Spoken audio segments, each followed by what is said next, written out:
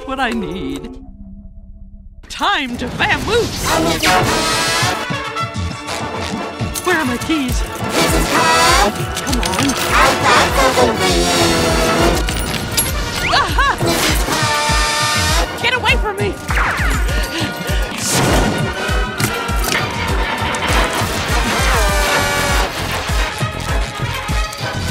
I gotta get out of here!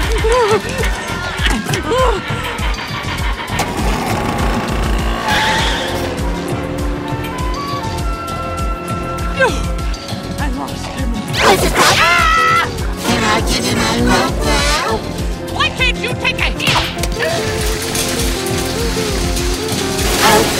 Oh dear, of course I'll help.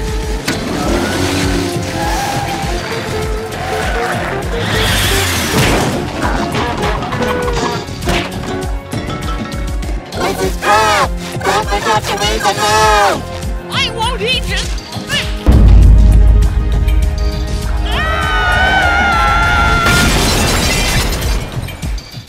A quiet darkness fell across the sea.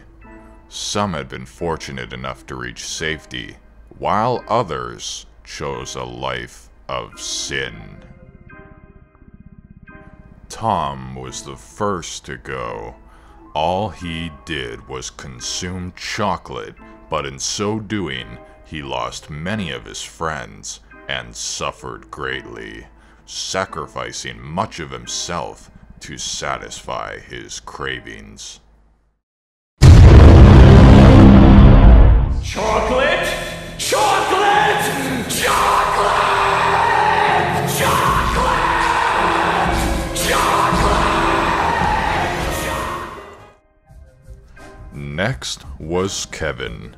In life, his laziness quickly raged out of control as he abused those who admired him most. At the end of the day, he was just a dried-up pickle. Don't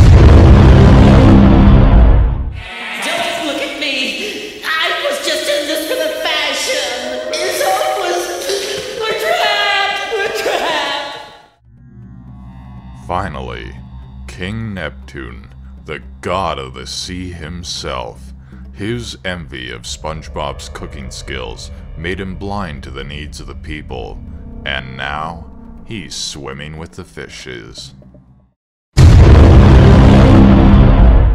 are but a lowly yellow sponge, puny, insignificant, a commoner. Therefore you could never be fry cooked to a god.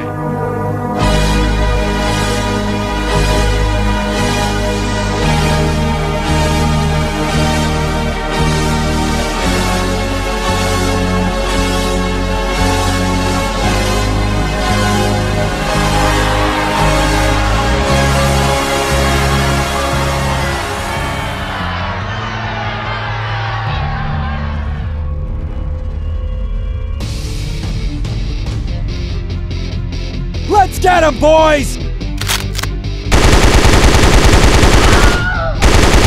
Oh God!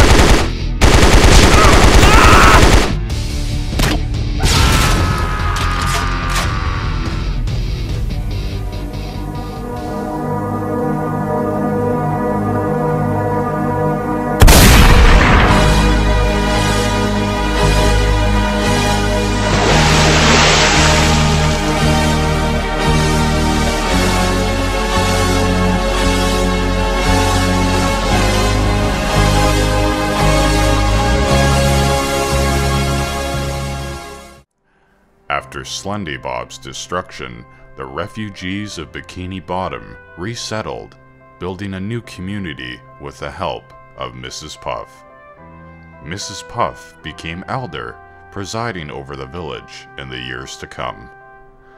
They pressed on, wondering what may lie ahead.